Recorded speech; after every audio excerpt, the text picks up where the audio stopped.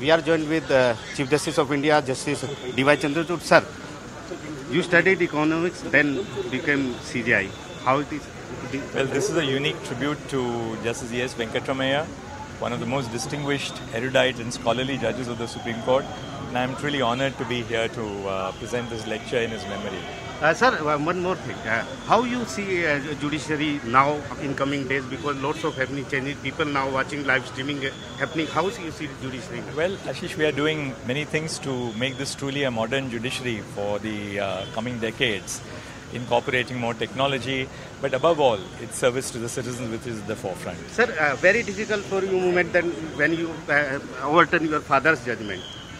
Did it affect you? You know, a judgment is a judgment and you have to apply your mind to it as a judge. So at the end of it, of course, you're conscious of the fact whose judgment it was that I have overturned, which was my father's judgment in ADM Jabalpur and also in Saumitri Vishnu later on. But ultimately, it boils down to our training as judges. Thank you very much for speaking for NDTV. Thank you.